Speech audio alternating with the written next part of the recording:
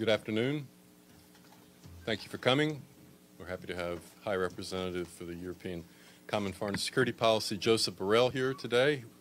The focus will be on updates on Ukraine and Russia's aggression against Ukraine. And he will make a statement, and then we will take some questions. High Representative, the floor is yours. You prefer to sit?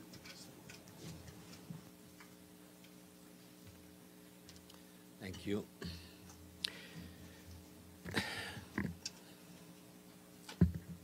Good afternoon. What President Putin announced today constitutes another major escalation on the unprovoked war that he has launched against Ukraine. It looked like he's speaking of a measure of panic and desperation. Putin is doubling on a failing strategy. By the threat of using nuclear weapons, he is trying to intimidate Ukraine and all countries that support Ukraine. But he will fail. He has failed, and he will fail again. Unfortunately, this late escalation is in line with the approach taken by the Russian regime until now. Putin threats to use all weapons resources at our disposal. This was its sentence. All weapon sources at our disposal implies the possibility of using weapons of mass destruction, including nuclear weapons. And such a threat is unacceptable. Threatening with nuclear weapons is a real danger to the whole world, and the international community has to react in front of this threat. Doing it on International Peace Day is even more cynical. Maybe it's a coincidence, but it is particularly shocking to hear such threats during the United Nations General Assembly when the world community unites to work on peace and progress. Russia's Putin is demonstrating again that it completely disregards the international norms, rules and principles. Rules and principles and norms that we have all signed, Russia also, as members of the United Nations. And these rules and principles start with territorial integrity. The intention to annex territories occupied by force since February 2022 and to hold a sham referenda will not change their legal status. They are and they will remain internationally recognized as an integral part of Ukraine. And this is not going to change by holding a sham referenda. Now it's clear that Russia wants to destroy Ukraine by all means, violating international law and the United Nations Charter since the beginning. But now it looks like Russia's Putin wants to destroy Ukraine. And the international community gathered here in New York needs to take full measure of what is at stake. The Security Council will meet and discuss about Ukraine tomorrow in this new scenario. I will speak on behalf of the European Union to the Security Council. I will have the great honor and responsibility of addressing the Security Council on behalf of the European Union at that critical moment.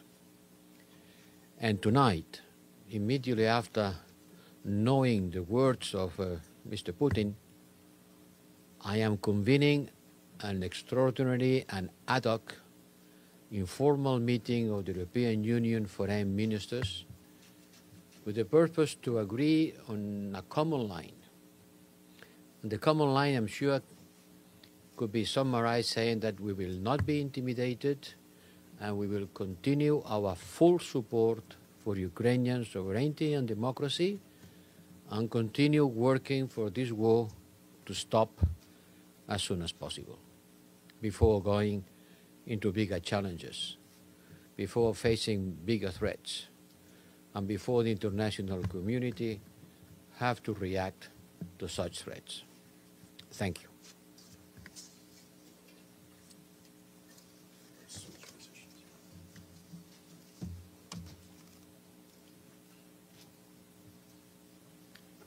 We have time for a few questions. The first question goes to the President of the UN Correspondents Association, Valeria Robeco Ansa. Thank you, Chris, and thank you, High Representative, for this press briefing on behalf of the United Nations Correspondent Association. Valeria Robeco from ANSA Newswest Service. My question is, what do you expect from the meeting tonight, and how seriously the EU takes the nuclear threat from Putin? What, in concrete, the response will be? Thank you so much. Thank you. You know that we already had the usual Foreign Affairs Council meeting that we always had when we are here in New York. We hold it on Monday. Now I have to convene another one because I think the ministers have to discuss about these threats, to reiterate the continuing support to Ukraine, and to alert the international community about the unacceptable situation in which Putin is putting all of us. The ministers will discuss, and I can anticipate that they will discuss about how to continue our military support to Ukraine, how we continue putting pressure on Russia. The issue of sanctions will for sure be on the table. We have already said that in case of holding this kind of referenda, or in case of annexation, new sanctions will come. So I will start proposing what to do with the sanctions. And we will reinforce our reach out to all states in the world in order to share with them our strong concern for this situation. So Mario Villar, EFE. Mario Villar, de la agencia EFE. Aquí, señor Borrell. Si me permiten en español una pregunta, comentaba usted la amenaza nuclear del presidente ruso. ¿Qué tipo de respuestas va a preparar específicamente a esto la Unión Europea? Y hablaba usted del incremento de las sanciones. ¿Qué tipo de medidas va a plantear usted a los ministros cuando se reúnan esta noche? If you allow me, I'm going to try to answer in Spanish. I can repeat that later in English, but there is translation? I don't think... Okay, allow me to say that in Spanish, and then I will translate it in English. No? Pam will translate. It's not very often that I have the possibility of answering in Spanish, so look, how can I summarize on the previous question? You know, the nuclear power station of Zaporizhzhia is in a dire situation. The risk of a nuclear accident, let's call it accident, in Zaporizhzhia is very high. And not only very high because the bombs are falling on the immediate vicinity of a nuclear station. Can you imagine a nuclear station, the bigger nuclear station in Europe, being bombed around it? I I said I was going to answer in Spanish. And I jumped to English. I said that que el riesgo de un accidente nuclear, vamos a llamarle accidente, no es despreciable. La mayor central nuclear de Europa está siendo bombardeada en su perímetro inmediato. Y la Agencia Internacional de la Energía nos dice que está funcionando en unas condiciones de precariedad alarmantes. Nadie tendría la caldera de gas de su calefacción en casa funcionando en condiciones de precariedad alarmante, ¿verdad? Porque todo sería consciente de que corre un cierto riesgo y repararía esa caldera. Bueno, pues la mayor central nuclear de Europa está, nos dicen, trabajando en condiciones de precariedad. El riesgo de un accidente nuclear no es despreciable, es lo que nos dice la Agencia Internacional de la Energía Atómica. No hay que ser alarmistas, pero hay que ser consciente de los riesgos. Y ahora nos dice Putin que está dispuesto a utilizar todas las armas a su alcance, y cuando alguien dice eso es porque en todas incluye las armas nucleares. Es una enorme irresponsabilidad y algo completamente inaceptable para la comunidad internacional. Hoy los ministros van a discutir la reacción europea, que no le puedo anticipar porque mis colegas no estarían muy satisfechos. Tendré que explicárselo después. Pero ciertamente vamos a insistir en las medidas que hemos tomado de apoyo militar, de presión económica, con sanciones sobre Rusia y de acción diplomática internacional. Well, I was saying that the biggest nuclear power station in Europe is working in precarious conditions. And nobody would have the boiler, the heating boiler system in his house working in precarious conditions, because it would be aware of the risk. So we don't have to be alarmist, but we have to be aware of the risk. And that's what the International Atomic Energy is telling us. You have to take measures in order to create a perimeter of securization of the central. So a nuclear accident, let's call it nuke accident, may happen. But what Putin says is that he's ready to use all arms at his disposal. And when someone says all, implicitly means also the nuclear arms. And this is an extraordinarily grave responsibility and something that the international community cannot accept. And we Europeans will discuss about how to reach out, how the United Nations themselves, United Nations in this week has to react. I cannot tell you which are the measures that we will propose, because certainly I have to do it first with my colleagues. But we will continue doing more of the same. More of the same means military support, economic pressure on Russia, and diplomatic reach out to the rest of the world. Pam Falk, CBS News. Thank you so much, High Commissioner. Thank you, Chris. It's Pamela Falk from CBS News. Both President Biden and President Macron emphasized the need for unity at the UN in 193 countries and on the well, maybe not on the Security Council, and to focus on countries that believe they are non-aligned or abstain. What can be done to achieve, what have you done to achieve some kind of unity so that the world is sending the same message that you are? Thank you.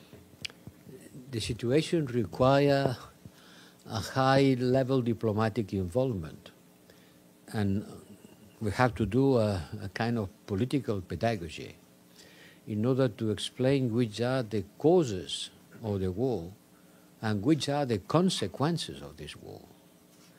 People agree on rejecting the causes, and nobody is supporting an aggression, or almost nobody is supporting an aggression like the one that Russia has perpetrated against Ukraine. But when we come to the consequences, Certainly, people are much more worried about the consequences than in the causes, because the consequences, they suffer. We suffer. The whole world is suffering. Ukraine is being bombed by missiles, and the rest of the world is being bombed by high prices of electricity, fuel, and food, which creates inflation, which makes the central bank reacting, raising interest rates, which creates financial trouble, which is low growth, which creates unemployment. And this is a vicious circle. The whole world is paying the consequences of this war, not the sanctions. Yesterday, we had to issue a new statement from the European Union in order to insist on what I've been saying since the beginning. Our sanctions doesn't target food or fertilizers. The trade of food and fertilizers is free. And we clarify once again to all economic actors, providers of insurance, providers of services, transportation, that they can be involved on exports of food and fertilizers from Russia to the whole world. Look, we Europeans, we are buying fertilizers to Russia. So how could we preventing third countries also buying fertilizers if we do? So no problem with that. It's clear. It's not the sanctions, it's the war itself. And we have to engage in a battle of narrative, which is not going to be won overnight, will require a stubborn, continuous, and clever reach out to our colleagues and partners around the world. I can take more questions because I understand the situation required. Okay. Michelle Nichols, Reuters.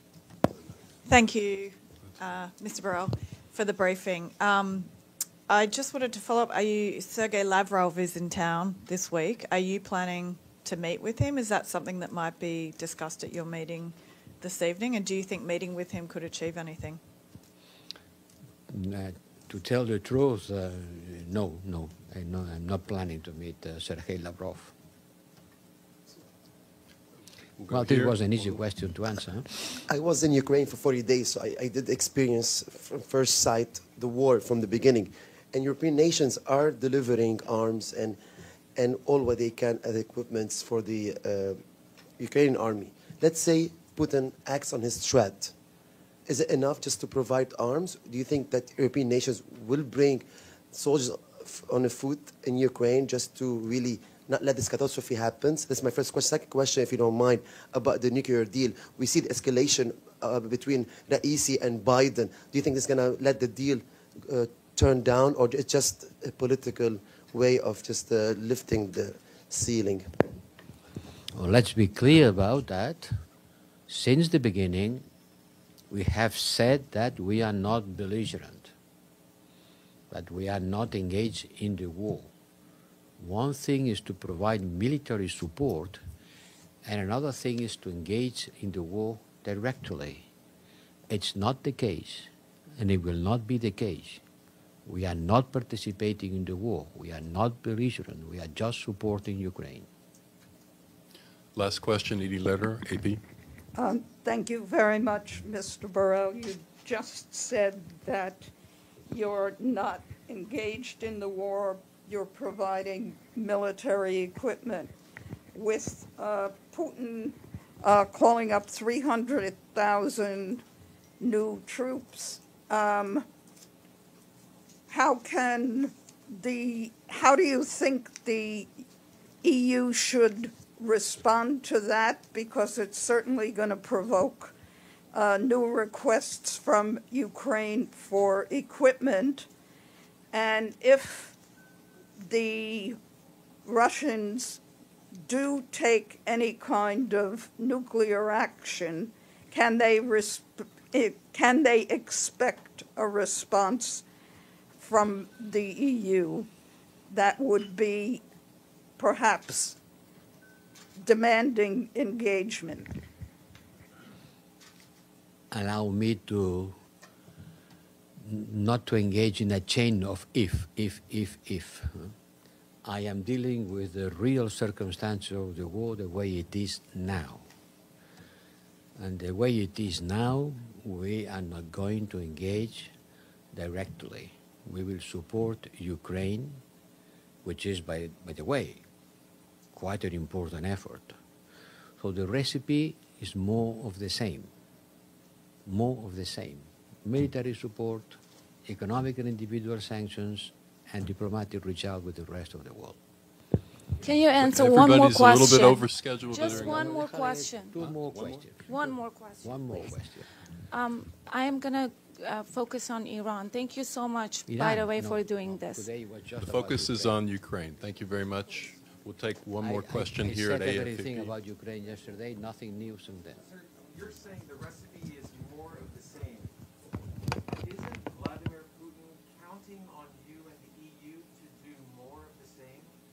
What will more of the same do to a president who has just called up hundreds of thousands of new troops? What will more of the same achieve?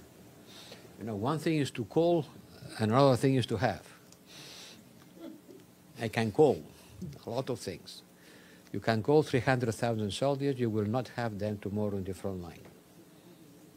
Do you not have to do something different, take a new approach? We will continue supporting Ukraine with the military support that we can provide. I cannot say anything more. Thank you very much. No, this is it. We're a little overscheduled. He has to go to his next appointment. Thank you very much.